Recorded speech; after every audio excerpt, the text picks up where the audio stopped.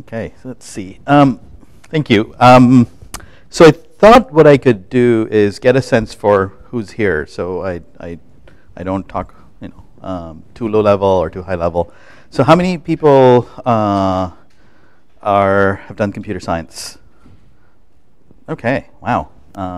Because data science people don't claim to, they're usually reformed physicists, like Oliver. What about like stats people? Okay, yeah. Physics. Okay, so that gives me a good idea. What about social sciences? Anybody here doing social sciences? Okay, wow. So feel free to ask questions. I'm going to start talking about things and then just interrupt me, ask questions, something not clear. So I'm going to start with depressing you guys first, because everybody talks about data is great, and so I'll start from depressing stories, and then we'll try to cheer people up. So depressing story number one. There is a problem with lead poisoning in the U.S. and other countries right now. So most of you probably know, long time ago, until the 70s, paint that was used had lead in there. Many other things had lead additives in there. The problem with lead is when you paint walls with lead, it's usually fine. With paint that has lead, it's usually fine for a while. But then after 10, 20, 30 years, paint starts falling off the walls. And lead particles are exposed in the air. They fall on the ground, which is fine for us adults. It doesn't do anything for us. But for kids, when they're crawling around, they pick up that, they put it in their mouth, lead goes into their bloodstream, and the body basically thinks of lead as calcium. So the bone absorbs lead, and the damages that happen because of that are irreversible. So the damages that happen with lead are pretty horrible. You've got lower IQ, hearing loss, impaired attention, memory loss, motor control issues. And that happens because once lead goes into your bones, later on, instead of calcium coming out, lead starts coming out. So it cannot be fixed. There's no way to reverse the damage once it's done. So every home built typically before 1977 has lead paint in there, unless it's been rehabbed or not. Today, the way this problem is dealt with is surprisingly wonderful. So what people do today, public health departments, is most kids have to get tested, their blood test at some age, typically before going to school. And if they find high levels of lead in their blood, the public health department gets a report. They go into their homes and check for lead, and if it turns out there's lead, they ask people to fix it. They ask the homeowner to fix it. That's wonderful for the kid who's going to live there next. Horrible for the kid who just got diagnosed, because nothing can be done. So the policy that's used today is to use kids as sensors to detect lead, because that's the most efficient way of detecting lead. It's 100% accurate. Whenever there's a kid poisoned with lead, there is most likely lead paint in the home. So you don't waste any resources looking for lead when they may not exist. But it's a horrible policy. But that's the best they've been doing so far, right? So I'll come back to that. But so depressing story number one. Depressing story number two. So there's a large number of teen, first-time pregnant women in all over the world. So typically, this is a problem. People who are sort of there's a nonprofit, Nurse Family Partnership, and they've been around for about 20-something years, working with kids, teenage, first-time young mothers who are going to give birth, but they don't quite know how to deal with being pregnant. They don't have a support structure. It's the first time they're pregnant. Often what happens with them is they end up quitting their jobs if they had one. They end up dropping out of high school. They end up potentially having preterm birth. They don't know enough about immunization or other things that you have to deal with the kid. So pretty horrible outcomes for a lot of first-time teen, young, single mothers. So Nurse Family Partnership works across the country with these mothers, and what they do is they pair up a nurse with a mother so that they can work through them to help them with their economic outcomes as well as the health outcomes for both the kid and for the mom. And what they start working is during pregnancy time, and they continue working up to age 2 for the kid. The problem they're struggling with, as they're growing, they have a really hard time trying to scale with as more nurses come on board, trying to figure out there are too many risks these mothers are facing. How do I figure out which risk to focus on with each mother? How do I personalize some of the care? And how do I scale as I grow? And so that's a big, and it's not just a nurse-family partnership issue. There's a huge component of that in ACA, Obamacare, and they don't quite have a good handle on how to deal with these problems. Third story, I'm going to skip that for now. So this stat sounds like it came from a developing country. 30% of kids drop out of high school. That is the US. It's pretty similar to India. India has about 35% dropout rate. And it's a pretty large number, and that's just the dropout rate. It's not, there are other things that happen. Kids take 7 years to graduate, and that's often as bad in terms of outcomes as dropping out of high school. Then there is the undermatching problem of kids who are graduating, but and they're qualified, they can go to a good school, but they don't apply to college, or they apply to a college that is a much lower potential college than the student has aptitude for. And so, for example, often they'll end up going to a community college with a 10-15% graduation rate, and where they could have gone to a top-tier college. And there are hundreds of thousands of those kids around the country who either drop out or finish late or undermatched, don't apply to college. And right now, there's not much schools are doing to target their efforts. They have lots of programs that try to keep them in school, but the programs are too generic, and they don't really have the resources or the tools to target their attention at the kids who need that intervention, right? So the reason I'm kind of giving some of these examples is that there's a common theme here, which is we're kind of dealing with social problems that are very prevalent, that we're all facing, but very few people are working on them. And very few people are really looking at how do we solve them in collaboration with the organizations that have these problems. Right? Because we sort of, so I'm at the University of Chicago, and I can't solve these problems by myself. I don't know the problem. I don't understand what the real problems are. I don't have the data. And even if I had all the data and understood the problems, I couldn't go off and go and fix the lead poisoning problem or the school dropout problem. So what I kind of want to spend some time doing over the next sort of half an hour, 40 minutes is give you some examples of these problems so you get a sense for what kinds of issues are out there that we think we can use data to help solve. And then how do we create these collaborations with the organizations who have the problem so we can help them solve the problem, we can make it easier for them to solve these problems. And then how do we get students and other people involved in working towards that model? So let me give you a few examples of how you can at least attempt to solve some of these problems. So the lead poisoning problem, if you take it from a computer science, machine learning, data science problem, it's a fairly straightforward problem to think about, at least to formulate. Solving it is hard. But the formulation is right now, we've got all these different kids, and they get tested after they get lead poisoning. And they've got all these different homes that get inspected after the kid is poisoned. So you can imagine, if you've done any machine learning, well, we can predict which kids are going to get poisoning, and we can predict which homes are likely to have lead hazards, and we can go and test those kids earlier, and we could do preventative inspections. And that part is kind of obvious, but the challenge is the public health organizations don't have that understanding. They don't quite think about things in preventative ways. They sort of often think about, we've got this many resources to test these homes, and if I test 1,000 homes, I'm being sort of, my performance is based on how many homes with lead do I find. And the more I find, the more my metrics go up, right? So if I'm doing preventative work, then I'm wasting some effort. I'm wasting time checking for homes that are not, that don't have lead hazards.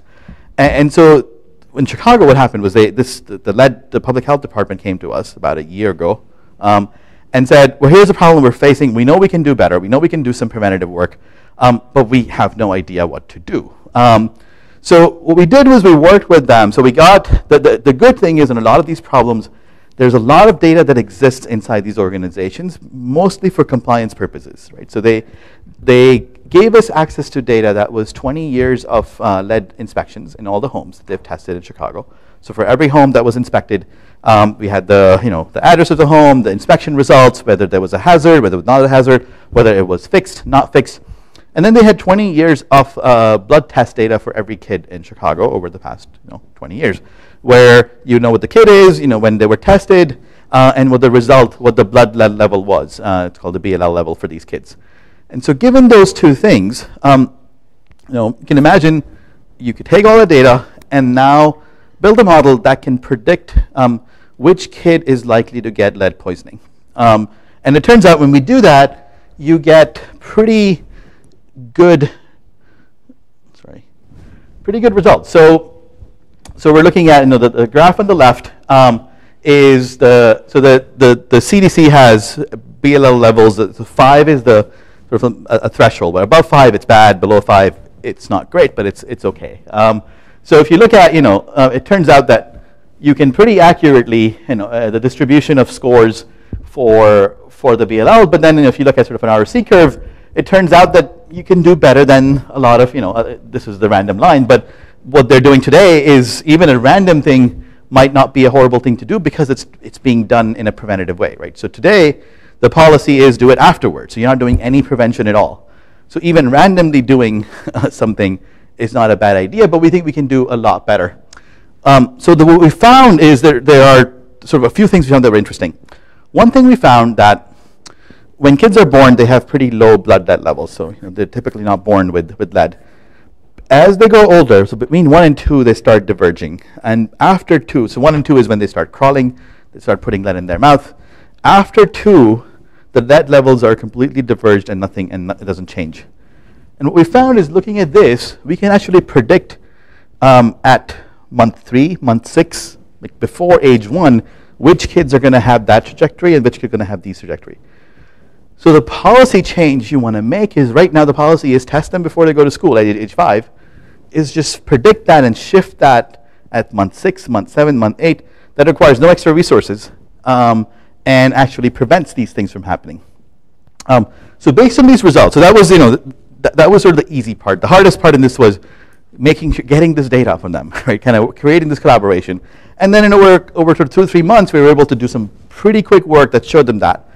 But the next thing was, okay, how do I take this result and have an impact with that? Because this result by itself is it's good to talk about, but it's still nothing has changed.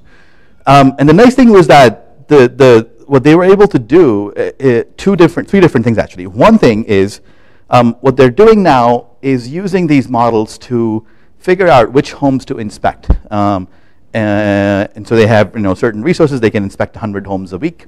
Which homes should they inspect? And we can now target homes. Now the tricky thing here is that one is predicting which homes are going to have lead. The second is predicting which homes are likely to have kids or pregnant women. Because just because a home has lead doesn't mean that there's somebody in there at risk of getting lead poisoning. If there's no kid in there, you can skip that home for now because that's a lower priority home. Ideally, every home would be fixed, but now if there's no kid today, it doesn't mean there's going to be no kid tomorrow or next week or next. So you're going to have to take historical data on kids and pregnancies and kind of predict which homes are likely to have kids moving in there or people getting pregnant. But once you've done that, now you have a prioritized list for them to inspect the homes and do preventative work. The second way this is being used is it's being implemented into the electronic medical record system in hospitals. So when a pregnant mother comes in and gets a checkup, a flag goes up if the kid that's going to be born is likely to get lead poisoning, so that the public health department has enough time to go in, do a check, and then do the remediation before the kid is born. So that's the second thing they implemented. The third thing that they're working on is doing more targeted outreach. So they've got some budget to do inspections in places that are not necessarily high risk, but the people have to ask for it. You can't just show up to a home and say, I'd like to do an inspection. So they've got some budget to do some free inspections. They can't just show up. And so using these models to go in and target people and say, hey, you might be at risk, and we can do a free inspection if you want. Here's how horrible the results are if you don't do this.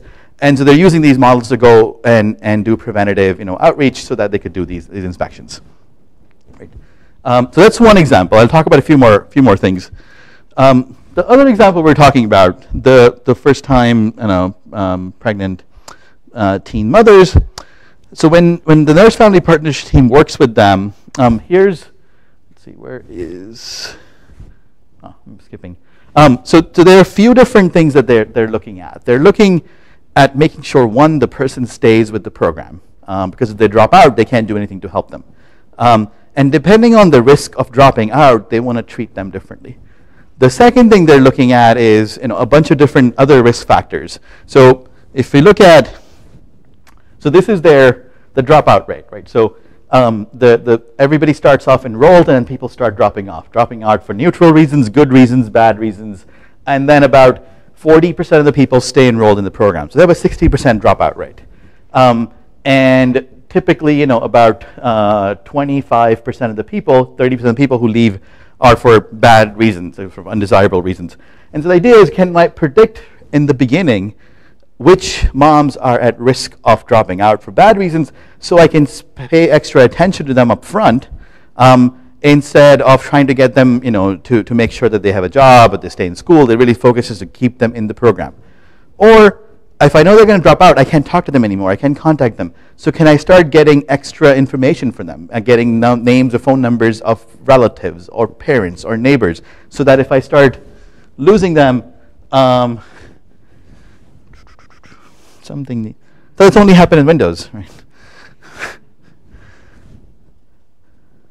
Okay.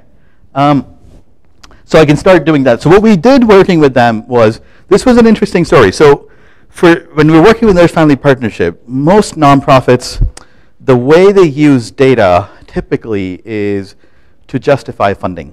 And that's sort of coming from, if you talk to a typical nonprofit person, this is actually somebody from there saying, so far we've only used data to justify our funding. Somebody gives you money, you generate a report with a bunch of numbers saying, here's what we did with your money. And when they first started working with us, what they were interested in was giving a report to the Congress to allocate funding to these types of programs through the Obamacare program. And they said, hey, can you help us evaluate our impact so we can go in and write this report? We said, sure, we can do that. And we sort of helped them with that. Once we'd done that, we said, well, how about we help you improve what you're actually doing instead of just justifying the money? And they were a little bit skeptical. So after we'd done work with them, what we produced for them was basically this type of system where when a nurse is looking, when a person comes in, a client, and a nurse gets basically a risk profile for the mother, and it tells them the different risk levels for each outcome that they care about, because their job is to improve all of, this is a small list of these outcomes, but their job is to focus on all of them. And what they told us is it's very overwhelming to look at all of these different risk factors. I can't treat all of them. So if you can help me figure out which ones this mother is at risk of the most, I can start really focusing on that one. So for this mom, I really want to focus on dropout, but then also on school outcomes. She's going to be fine with her job. She's going to continue doing that. Whereas over here, the main thing, and you can argue whether breastfeeding is good or bad. For now, CDC says it's good, so they follow that. But the other things you don't have to worry about. And so when we were working with them on this, what they said was, there are two really nice things about this. One is it really helps their nurses, especially the new nurses, to really focus their attention. The second thing helps is they have, and most nonprofits have this problem of, the people in the field hate collecting data because they don't get the point. Like, well, I have to help these moms. If I'm collecting data for you, I'm wasting my time writing down things when I should be helping the moms. That's my job. Especially when they see the data is being used to justify the funding thing, to write this report, and nothing happens. When we start producing this, well, they came back and said, oh, this is great because now we can tell them why they're collecting this data. It's helping them do their jobs better and improve the health of the mothers they're responsible for. And that gives them an extra incentive to collect the right data, to make sure everything is there, because they're seeing a very direct benefit of that data that they collect.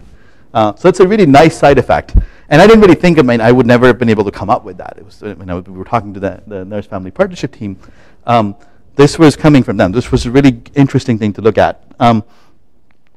So this is, an example of, again, when we're looking at predicting the dropout time, we can sort of predict pretty early, how accurately we can. And so the later, of course, we can predict really well in the beginning of the program, who's going to drop out, and we can predict really well towards the end of the program. The middle is the part that the predictions are not very good at. And we're still working on this project right now to kind of figure out how do we, because there are very early indicators of what kind of people drop out, and they're really good indicators towards the end. It's sort of right after birth, a few months after birth, that things shift a little, and you don't get data often enough. The frequency starts going down of that data because mothers start dropping visits, and they don't really show up. And so we're still kind of working, trying to figure out how do we improve the middle part, because that's often where a lot of the flux is happening. So the loss depressant story I was talking about of the 30% dropout rate. The way initially that project started for us was we were initially working when we started the social data science for social good program. I got a random email from the guy who runs the sort of the research group in the evaluation group in Mesa Public School District in Arizona, and his email was basically, we heard you're doing this program. We'd love to see if we can get any help. We've got really smart kids in our school district who we think are really good, but they, sorry. There you go, Microsoft, of course. Slides are optional, and I'm not really using this. It's just to keep you awake, so when you wake up, you know what slide I'm on there. So we have really good students, but a lot of them end up going to the local community college that has a 12.5% graduation rate.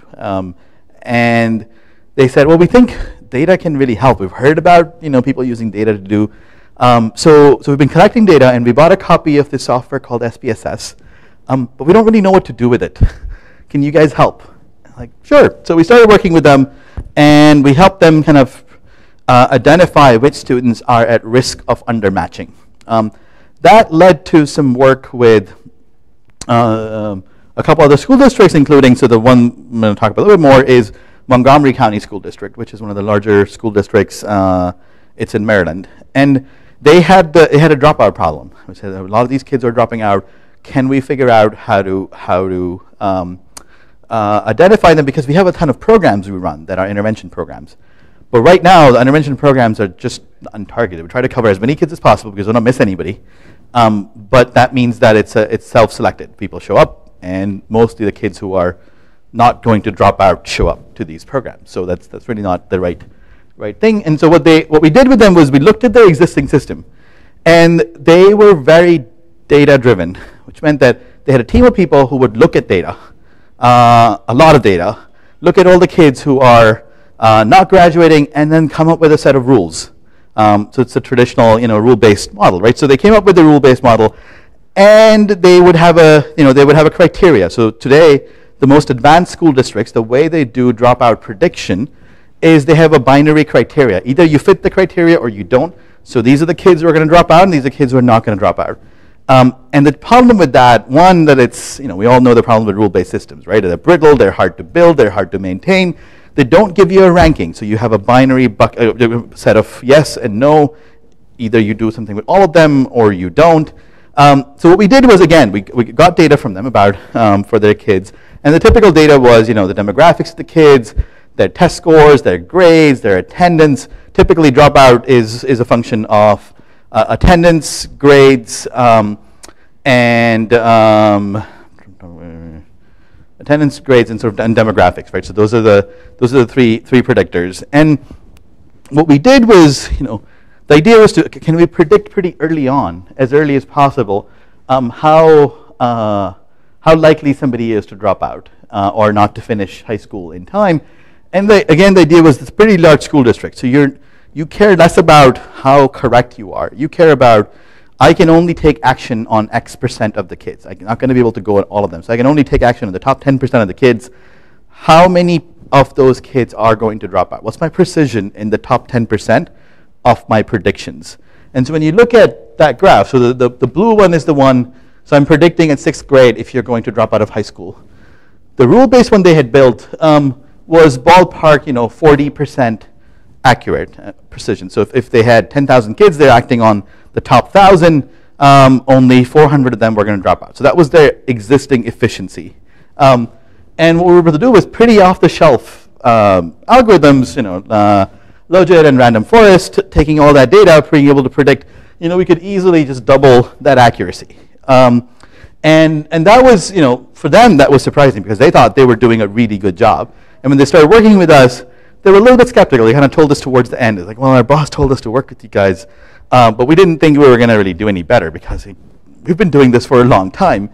And what we sort of tried to convince them was that, it's not like we know something you don't. It's not magic. You guys have done a lot of the hard work with collecting data and putting it all together, and you have a lot of intuitions. We just sort of use those intuitions as input and let the computer find these things, right? So we took a lot of the same features in their model, and we just sort of tried a different approach. The other thing we tried to do was not just predicting if they're going to drop out, but the urgency of the action, when they're going to drop out. Because somebody's going to drop out in 3 years, there's only so much you can do right now, and you might not want to prioritize doing something with them as opposed to the kids who are going to drop out in the next month, in the next 3 months, 6 months. So there was the one aspect of just a binary prediction. The second aspect was to predict the urgency of that action, of the when that action was going to happen. So based on sort of this work, one of the things we're doing now is we sort of have working with about 8 or 9 different school districts around the country to try to see if there is something we can generalize. Is there a generalizable model that can be used to predict outcomes, sort of risk outcome behaviors in kids who are going to school, so dropping out, not finishing, not going to college, other risky behaviors, and can we sort of do something that is across the board, and that can also useful for smaller school districts who don't have a lot of kids. If you've only got 50 kids in your high school class, you're never going to have enough data to build these models for yourselves. Is there anything we can do that transfers from other large school districts? Is there something inherent about the kids that we can transfer over that helps us with predictions? Don't know. It's too early for us to say that. But the idea is both, can we do something general on the model side? Second is, can we do something general in the modeling pipeline? Can we build these things? So all this that we're building, we're trying to build it in a way that we can tell the schools, if you put your data in this form, the system will kind of take it from there and start sort of building these models and show you results that you can use to start improving things. So because they're not going to have resources internally to ever do this, especially if it's a small school district. So how do we take the approaches we're taking and making it more scalable for them to do it themselves? And then some more results on if you looking at early predictions. It turns out that we're not sort of they look pretty reasonable in terms of what you would expect. And I can point you to some papers that we have on this on these results. So abstracting a little bit, right? So as we work with these organizations, with government agencies, with nonprofit partners, we're basically realizing that there are 3 reasons why that they haven't been doing this work before, right? One reason is they just don't have access to people who can do this work. Like a lot of us, if you take people in universities, we often don't have the right incentives in a university to do applied work that has an impact. We're incented to teach and to get tenure.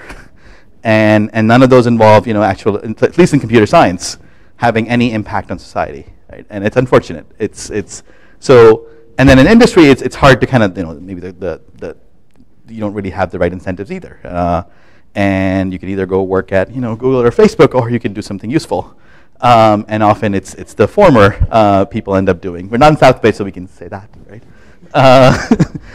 So one is people, not lack of people who care, lack of people who are actually doing the work. Because everybody inherently, I think, cares.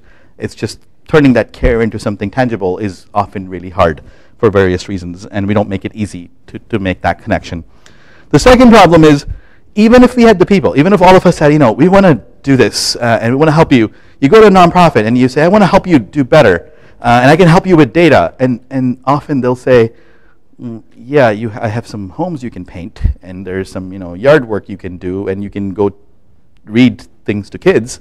Not that none of those things are valuable, but we can have a much bigger impact with some of these, with the kind of work we can do. But often they don't quite know how to take advantage of them.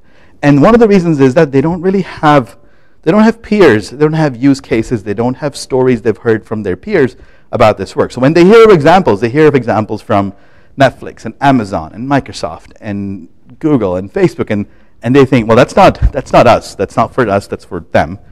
Then they might hear from examples. When I was in my Obama campaign days, they hear from examples from that, but they still say, well, you guys had $1 billion. You can do that. We can't do that. So there's a lack of examples that they can relate to that makes them excited about this. And then the third problem, which is kind of connected to part of the first problem, is that there are no tools out there today that are customized for their needs, right? So if you're a large phone company, if you're AT&T, T-Mobile, you want to build system to predict who's going to leave you as a customer, there is 1 billion tools out there that you can do churn prediction. It's already prepackaged, you put in your data, it builds models. It may not be great, but it's good enough. But if you're a retailer and want to do demand prediction or pricing, there's a tool out there. If you're a nonprofit or a government, you have SPSS, right? Like that's what you start with. Or you start with raw Python and R. And so that you start from such a basic level that you don't have the resources internally to start solving problems, because everything is too generic. There's nothing customized for you. And so even if you have the people and good intentions, you don't have a starting point. It's just too hard to really get there. So what we've really, the way we've been structuring the work we're doing, at least in the university in Chicago, is trying to see, can we get rid of some of those barriers? Can we start making it easy for people to, can we get people to train them to work on these problems? And a large part of it is not that people don't know how to work on problems, because the large part is that they're not exposed to these problems, right? Even until I was doing this work, I couldn't really tell you what are the big public health challenges in the world today. What are the big challenges in education or in economic development? I could tell you, how to make Google search better. I could tell you how LinkedIn could do better and Twitter could do better, because I have experience as a consumer. We have ideas on how to do things that we use, but most of us don't consume social services. Most of us don't consume things, are not at risk of these things, and we don't have really understanding of these problems. And so the first part was really, how do we make people more aware of these problems and get a link between the skills that we have are actually useful in solving them. It's not about unskilled work, or the work we're doing can actually have an impact on these problems. And so I'll talk a little bit more about the program that we run in a couple minutes. The second thing we started doing is looking at how do we create collaborative projects that give not just the people we work with examples, but then their peers. How do we give their peers examples of, here's a real project that was done with this real partner who's a peer of yours, and how can we use that as a case study to get them really excited about working on these things? Because that's often the hardest thing to do. Is you can get, there are a lot of people who are interested in helping solve the problem, but getting access to the problems, the resources that will help us understand the problem and actually do something with that takes a lot of effort.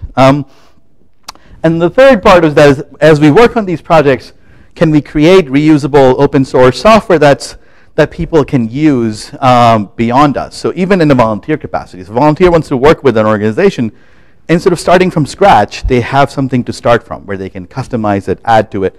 And so that's the kind of work we've been trying to do over the last couple of years. And one example of a project we started is called the Data Science for Social Good Summer Program. And the summer program is really, it was more initially designed for basically, people like me from computer science background who, cared at some point about computer science primarily, and then data second, and then impact was something in the back of my mind, but not something I was going out of my way to do.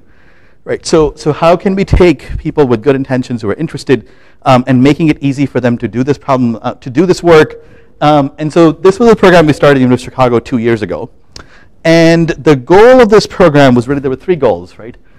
One was, so the way we picked, the idea was to take mostly students, so grad students coming from different areas, to actually first understand how to solve problems, but then to understand sort of how do we expose them to social problems so they can hopefully continue to work on this. The second goal was to work with governments and nonprofits and kind of help train them a little bit, expose them to how do I use data to solve a problem that they have. And then the third, which is probably a more important goal, which we're still hoping that it's a long-term goal, is to really build a community of people and organizations who are working together to do this. It's not about University of Chicago. It's not about the handful of people we have doing this program there, but it's how do we seed a larger group of people and how do we help them do this, because individually we can't really get this done, right? And so some numbers from the past couple of years, right? So we've had, I'll tell you a little bit of the structure of the program, but we had 36 people our first year, we had 48 the second year, and it runs in the summer, 12 weeks, and we get students from a bunch of different universities, typically all the computer science and stats and public policy. One of the main things that's interesting here that was different for me personally was trying to bring in the set of people on the top right? So typically if you look at the computer science community, which is sort of where I'm from, machine learning side, we care a lot about prediction. We predict. Once we've predicted, we watch it happen. So it's really great. We admire our predictions being correct, but we can't change anything, right? We stop at the prediction level and we watch that happen. Then there's the social science community, which if I have to, caricature, I care about behavior change, but I just want to do group A, group B, test my ideas and see which one works better, and apply the idea to everyone, right? So that's sort of the opposite of the computer science side, where I'm not predicting anything. I have really good ideas and I have theories, but I could put the two together and actually be much more effective. And what we've tried to do is bring these people together, because we think if you really want to solve a problem that's a real social problem, you need to have all those different people working together. You need to have computer scientists, stats, social scientists, and public policy people, because things have to get implemented as policy. It can't just be people working and building software. And so what we've tried to do is kind of build both an understanding of everybody has an understanding of what each group does, so that we can really create people who understand all the different aspects. They're not going to be experts in all of them, but they at least are exposed to what other people do. They've worked together on a problem with them. And what we do then is, so what we end up doing is we bring students in from different universities, we put them in teams together, and each team has a project that's in partnership with a government agency or a nonprofit. And these projects sort of span education, public health, energy, sustainability, economic development, community development. We get projects that are, a couple of them in Chicago, some of them are national, some of them are international. We do projects with governments, nonprofits. So the idea is to have enough of a portfolio that everybody coming in is really excited about some issue that they really care about and wants to work on that. So that's kind of because the goal is training, we want to make sure people are really excited. So we get projects from everywhere. So here, some of the projects I talked about already were the project with public health department, the project with school districts. So I'll give you a different, some of the projects. So there was a project we did with Enroll America, which is a nonprofit that is enrolling people into the Affordable Care Act. And the way they were doing that initially, so they initially did things smartly, then sort of going out calling everybody and saying, hey, enroll in Obamacare. They built a model that predicted which people are not enrolled in insurance, so that they could have now a list of people and their probability of not being enrolled, so they can start calling those people. Now it turns out that that's a good start, but just because somebody is not enrolled in insurance doesn't mean they can be persuaded to be enrolled in the insurance plan. Right? So you could call the people who are most likely not to, that's the prediction part, right? I can predict they're not involved and they're not enrolled. But if I can't change their behavior, calling them is a waste of effort right now, at least. Or if the tactic I have is calling them and telling them how good it is to enroll and how it's cheap, it will be cheaper, they might not be receptive to it. So what we worked with them was to help them predict which people are persuadable. And the approach we took was very similar to what we did in the 2012 election campaign, which we could predict. The idea was there, I can predict if you're going to vote for Obama or not, but then I need to predict if you're persuadable, so I can try to persuade you. And the way we did that, you do an experiment. You actually go in and persuade. You do a pre-test, and then you persuade them, and you do a post, and you build a model that basically predicts what kind of people are likely to increase their probability of being uninsured and which people are likely to decrease their probability of being uninsured. And the ones you predict are most likely to increase their probability, those are the most persuadable ones. So you can basically predict how likely is somebody to be persuaded given a contact, given a particular tactic. The second thing we help them do is, well, let's say you can predict they are not insured, you can predict they're persuadable, but if you're just making phone calls, what if they're just not reachable by phone? You're wasting your efforts, again, calling them because they're not going to pick up the phone, they're not at home in daytime. So the second thing we worked with them was to predict basically the contactability, how contactable they are with different channels. And right now they only had 2 channels, phone and in person, but you can imagine doing it for email, TV, Facebook, Twitter. So we were looking at, again, the data they had about phone calls and if they're picked up and if they responded. You can build a model that predicts who is likely to pick up the phone in daytime, because that's the only time you're supposed to be able to call people on their landlines, which nobody really has anymore. So the idea was to go from initial models to adding these pieces so you can now design a program that says, I've got 100 people making 5,000 calls today. Who should I call that the most sort of optimizes my use of the resources I have to increase the number of people that are going to be enrolled into Obamacare? Another project was with the government of Mexico, and the project there was dealing with maternal mortality. And one of the things Mexican government, so the UN has these Millennium Development Goals, and one of them is about maternal mortality rates. And Mexico is one of the countries that hasn't reached the targets they were given. So they came to us and said, well, we've been trying to reduce this rate, but it's not going down. We've tried, we don't really know why. We have really no idea why. So this was one of the more exploratory projects that we took. So we want to have a portfolio, and we don't want to have too many vague, open-ended, because it may not be a really good thing for a summer scope 12-week project. But this is one of the ones we took. And we got data from, we had their birth data and mortality data and hospital data and clinical record data. And we looked at to figure out what are potential indicators of high maternal mortality in different areas. And we turned out that there were a few different things. One was the kinds of hospitals they were going to and the kind of insurance they had, the conjunction of the location, the hospital, and the insurance plan was a very big predictor. And one of the things they were able to do with that is they were able to come up with a set of, again, with observational data, we couldn't come up with any causal theories around there, but we could come up with hypotheses around what could be an indicator, and then use that. So one of the things they're doing now is that's where I'm going after this, is they're doing a pilot with UNICEF, and they're giving away cell phones to these women and running an SMS program that's alerting them to go to the hospital for certain things at the time they're supposed to go. And that was sort of a function of looking at the data and saying, these are the moms who need to be enrolled in this program. And then this is what we think we want to tell them. We're running an experiment with a few different treatments to see what, if those hypotheses were actually correct. Because we couldn't really do that with just observational data. So I'll have more results, once that pilot starts in the summer, and it goes on for about 6 months.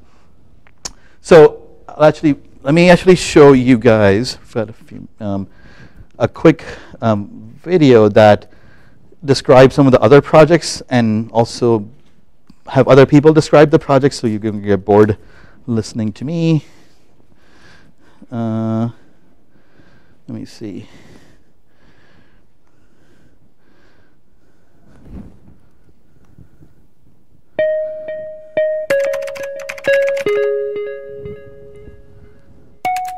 Is there sorry.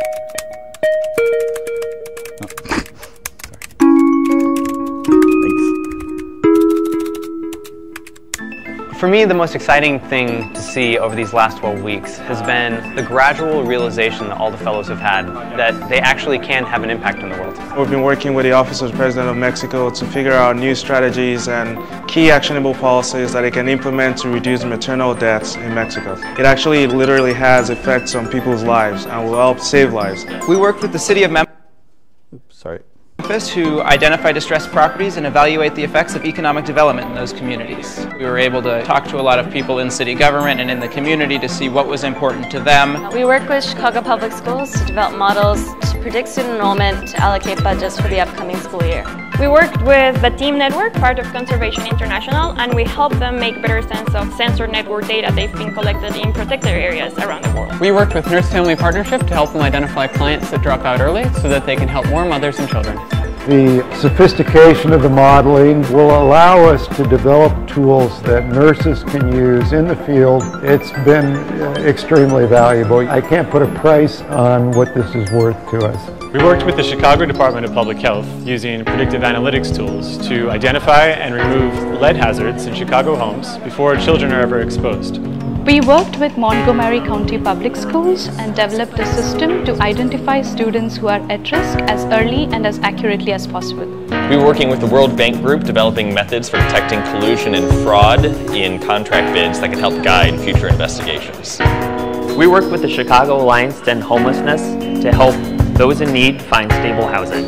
We were working with Pecan Street and the Village Oak Park here in Illinois to develop tools for homeowners to create insights on their energy use. We work with health leads providing actionable insights to help more low-income patients get the social services they need to live a healthier life.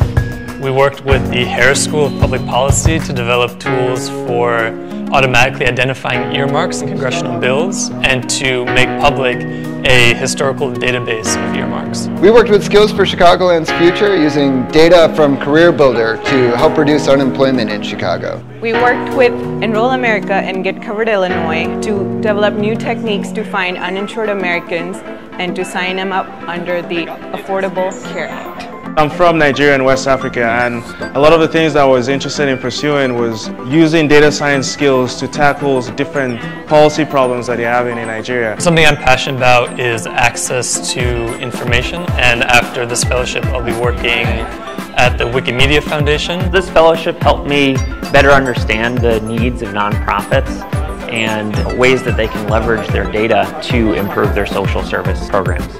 This is just a beginning for us and for the data science world. Over the last... So the idea, I want to kind of talk a little bit, about the structure of the program, partially to kind of give people ideas of how it might be, how we're doing it, but also to get feedback on, how do we, as we're learning how to do this, how can we do it better? What are the other things people have done that would be useful to learn from, right? So what we try to do is we try to have fellows leave with these skills, not be experts in them, but at least be exposed to them, ranging from the computer science and programming skills to stats, machine learning, to dealing with data, but then also knowing things about econometrics and social science and how to run experiments. Again, if you're looking at sort of the computer science world, experimental design basically means running a simulation on your computer overnight with offline data. And very few people in computer science would actually run real experiments. And again, I can criticize that because I am part of that community. And in a grad school, I would never have run any experiment. It's just experiment would have been something on a computer overnight, right? And then looking at how do we do, again, databases. So how do you deal with data? How do you deal with, and then the most sort of almost critical parts of it is these two pieces, right? Problem formulation, because problems never get handed to you in a way that you can now say, this is an optimization problem, this is a regression problem. So we spend a lot of time teaching people how to take a problem that a nonprofit or a government agency has and turn it into something you can actually solve. And that takes a while, and then talking to people about what the solution is, how do you use it, what are the limitations, what are the caveats, and how to really do this well. So our overall summer is kind of spent working on projects and teaching them these skills, some of these skills through the projects, but a lot of them through workshops and tutorials and things that we do, and getting people to leave with at least an idea of how to do some of this work. The other thing that we're focused on looking at is kind of on the research side, we're finding that there's a lot of this intersection that hasn't been looked at.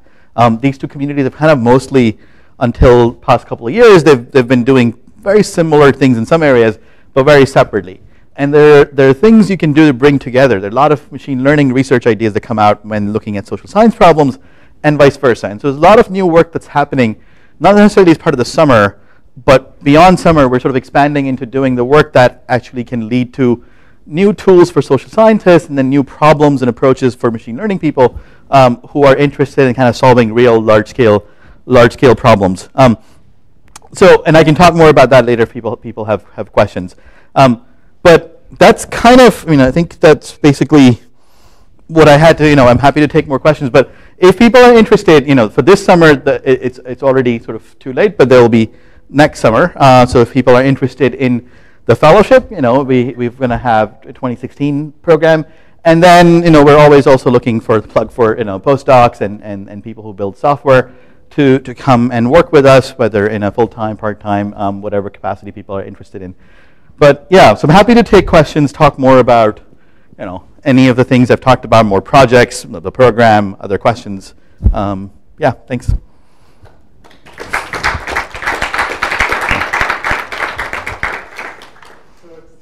Everybody does have to run. We won't hold you for it, but we have a half hour here for question and answer. So yeah. Please. As long as it's interesting questions. Yeah, you had a question. Sorry, behind you. Yeah. No, you. Sorry, he was also raising his hand. Yeah, sorry. So my question was, your video had all these people saying, "Oh wow, I didn't realize this and this, and I learned so much about what." It's a marketing video. No. Sorry, no. That's a marketing video. No, it's great. But what's the nonprofit answer to that? What's the nonprofit world get out of this experience? Is it a sustainable thing? Yeah. So different projects have different levels of sustainability, and just like everything else, it's a function of funding. So what the nonprofit gets at a minimum is they have a specific problem that we help partially solve. None of these problems are solved. Right? 3 months is just not going to solve the problem, and that's not the goal either. So that's why when I had the goals of the fellowship, nowhere was a goal that says we will solve these problems and deliver these things to people. If I wanted to do that, I wouldn't do it at University of Chicago. I would have some sort of external thing that is hiring full-time people and doing it. And the goal isn't to. I think that goal needs to be met.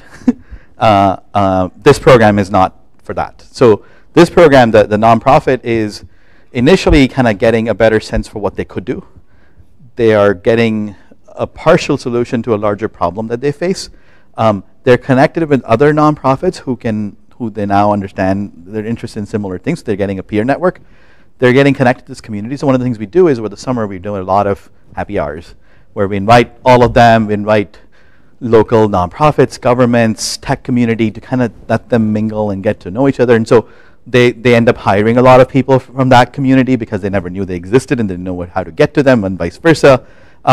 For a small number of these projects, depending on, so we continue, so the public health, we're actually working with them right now and implementing things inside. So now we have, we're building stuff into the City of Chicago infrastructure. So some of them are sustainable, some of them we hand over to them and they continue doing this work. And some of them get dropped at the end of the summer. And we sort of really treat them as, training projects, both training on the organization side and our side. But it's a spectrum. And some, on one end it's implementation, on the other end is we give them something that they learn from, and then they improve and go off doing other things. And that's a limitation that we're trying to figure out. How do we work with other people to transition these projects? Because what I sort of think is that doing the initial part is hard. It's high risk. Once you've proven that this is a solvable problem and you've done a prototype, then hopefully other people can take it over from there, and they have a better business case. Say, hey, it's been, we've done this part. Can we scale it? We're trying to figure out who do we partner with, to kind of transition these types of projects. So, you got a question? Yeah. So there's this model that you have with the fellowship where yep. I'm assuming they're paid some amount of money to go out and do this, or maybe they're doing it for free. I'm not sure. No, they're getting paid. So this is we're competing with the companies I talked about, right? So they can go there or they can come here. So we don't compete in that amount of money, but we pay them. Gotcha. Yeah. And so there's that model. There's sort of like the data economy, which is yeah. the volunteers, right? They come around it, and then there's sort of like the CAGR model, right? Where you'll pay for a government right across the school, right across the Potomac from Montgomery, Arlington County. Absolutely. Their competition absolutely. Groups, right? Yeah. So I'm just, as a policy person and also someone who really Yeah. is doing this work, I'm sort of curious as to what you see as which Yeah. model is maybe best, or if all three are good, and what you see as like the future of that sort of. Yeah, no, I think that's a really good question, and each of the models have their pros and cons. So if you start with the Kaggle model, the Kaggle model hasn't worked for Kaggle, right? That's why they're not doing well, and not as a nonprofit model, but just as a companies. So none of the things that have been produced in Kaggle have gone anywhere because none of the organizations. The data that's being put out there is not real. It's not the complete data. A lot of these problems have data that's about individuals. It's very private data. It can't be released in the open. So that limits the applicability of the solution that's built on data that's publicly available in some way. And so I think the Kaggle model is a good idea to include a scalable crowdsourced model to do these things is really good. But what Kaggle focuses on is the model part, right? The data is nicely structured. It's cleaned. It's all there. The hard part, it's been formulated. The evaluation metrics have been defined. All the hard part that happens is done, and now the for loop over each modeling approach is left.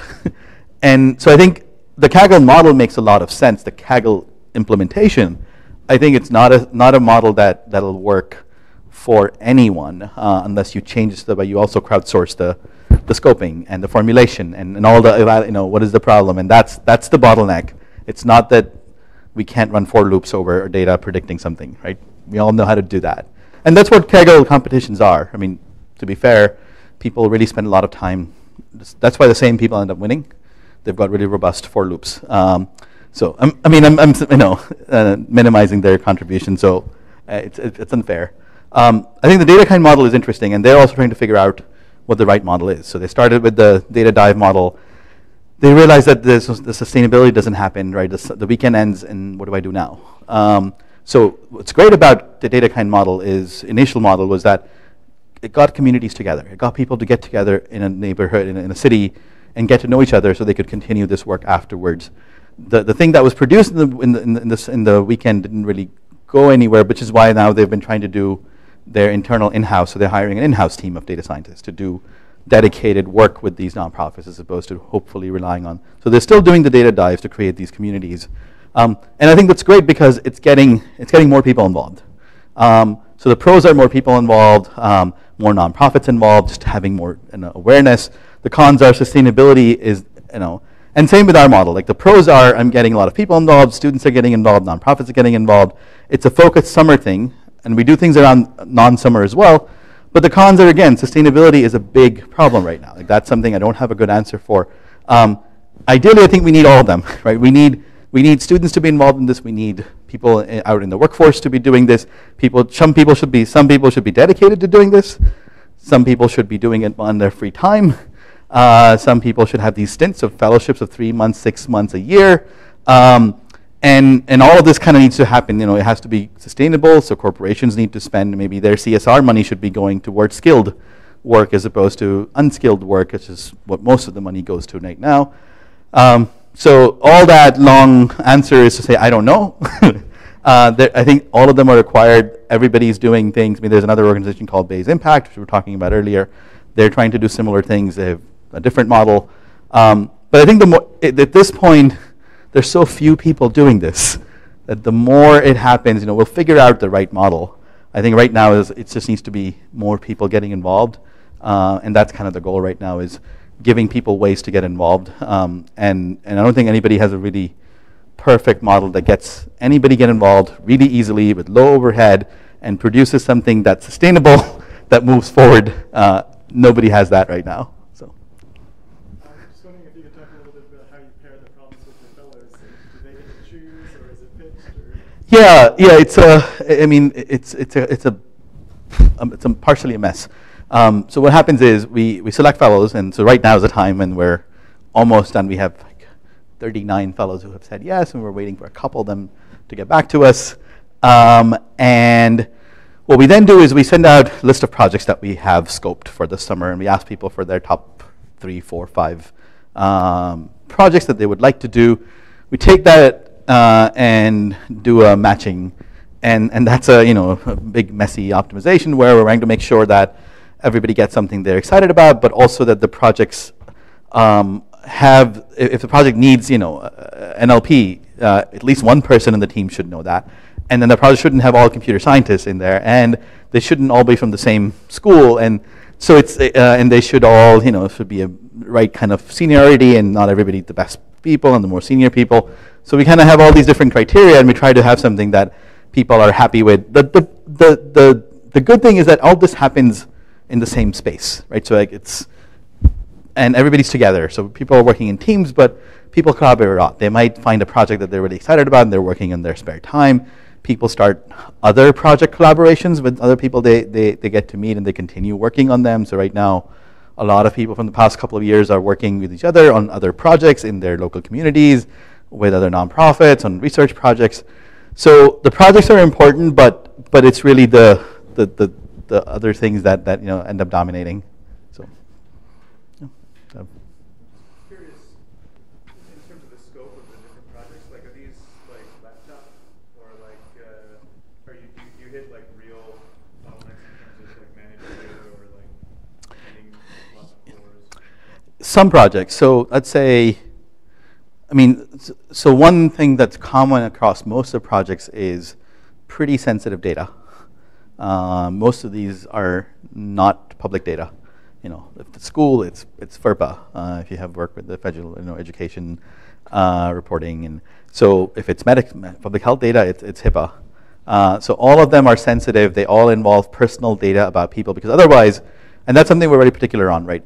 If what we produce can't be used by you, then there's no point in us doing this work. So we do require them giving us access to all the data that they have, which leads to, so the sensitives, which means laptop, we try to keep data on the servers and ask them, you're not downloading it. In terms of size, I would say 25% of the projects are where we do need large scale. Like when we're doing with Enroll America, it's every person in the country had terabytes of data. And so you do need, for some of the other work we're doing, Career Builder, that was looking at all of the resumes and all the job postings and trying to find the gaps. And so we do use Hadoop and MapReduce over the text data to try to do extractions in parallel and all the annotations, and then do these comparisons and record linkage. And then we've got data from, like we have the Homeless Alliance in Chicago, which has 100 facilities and data about 20,000 people. So that's, a few tens of gigs, maybe 10 gigs, 5 gigs. So we've got, small data sets that you can maybe do on a powerful laptop. To most projects need servers, and then 2, 3, 4 projects a year will need larger machines. So everything we do typically is AWS. We just go off and run things there. One, it's just more secure. Two, it's if you need to scale and do MapReduce, we can do that easily. We've got database infrastructure there. We've got everything set up. So that's our typical. But it is overall the scale is on the smaller side of what I have done, in general people do, right? We're not dealing with terabytes regularly. Most projects are in the tens of gigs because that's kind of where the nonprofit world is right now. They don't generate that much data in a typical organization. So, yeah. So I actually work for a foundation over in San Francisco on infectious disease surveillance issues, and actually invited me a project partner with the SSG this year. So we're in the process of kind of iterating the scope of that work to make sure it's going to be. What's the organization? Global. Oh yeah, I know. Okay. Yeah. Iterating through all that, making sure it's a good fit. So it's been a really interesting process. But in general, we work with a pretty large community of people interested in what we call digital disease detection, basically using novel data streams to identify outbreaks, things like that. Mm-hmm. And we've been struggling with some of these same issues because we see a lot of need on the side of health departments, and having worked with some of the health departments personally, I think there's challenges and success there. But it's hard to bring those types of communities together because we see a lot of promising research and projects coming out of that space. Right. And so it's really great to see organizations like yours really trying to bridge this gap, and groups like Data Kind Mm-hmm. doing models. One of the things I was curious about is, I know you've only had a couple of years of this fellowship running, and you don't necessarily have a huge sample size, but in my experience in government and nonprofits,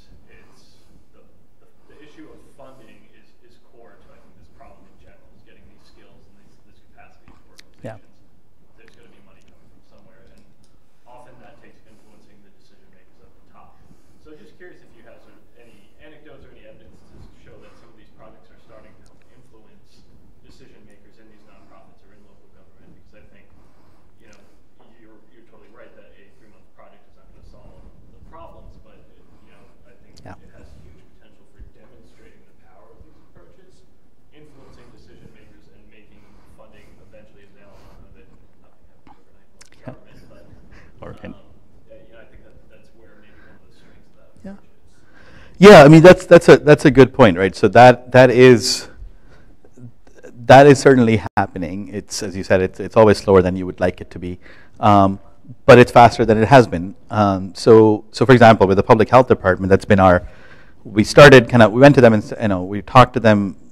They wanted to. Their biggest problem was HIV, STI. So that's the biggest problem public health, in urban areas right now they're facing, and.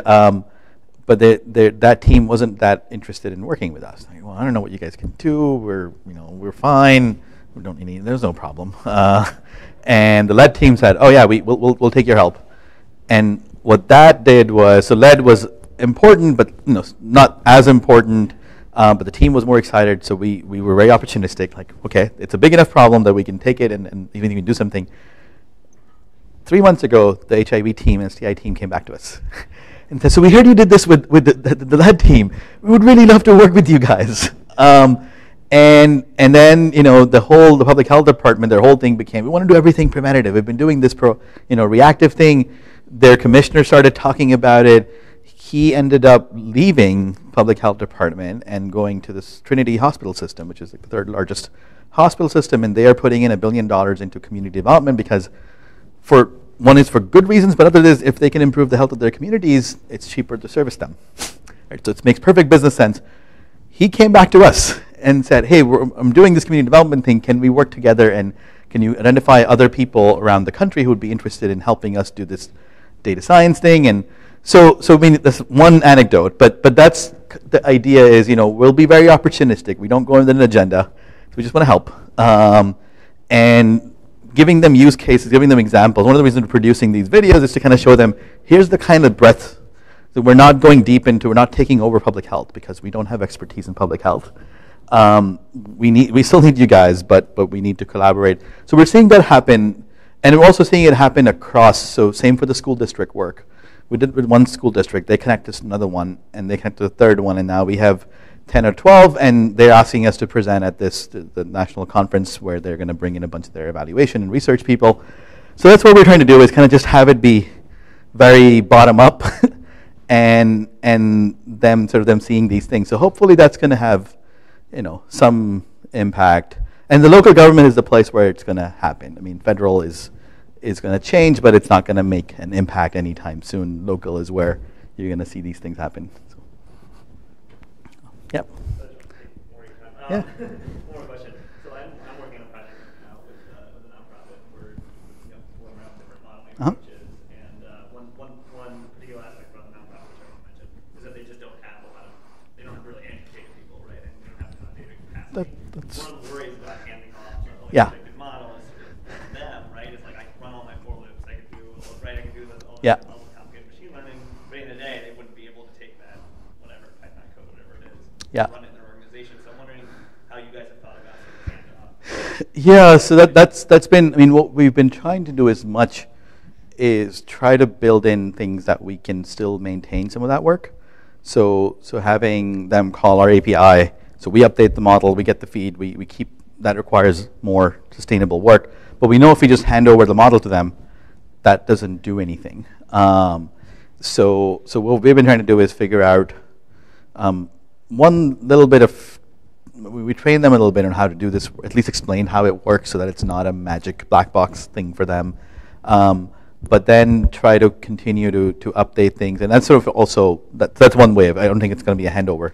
I think it's going to be a continuous involvement. Because they don't, and they have more capacity to hire data people than modeling people, right? Like they might be able to hire somebody, a programmer, who can do stuff with data, or an Excel person who can do stuff with data, but they won't be able to build and maintain the models.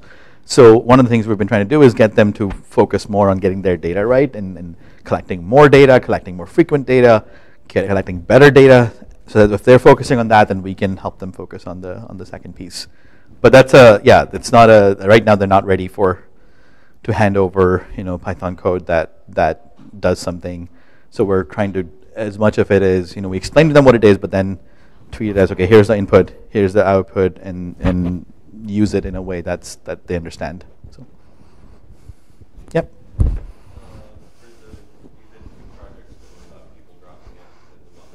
Yeah.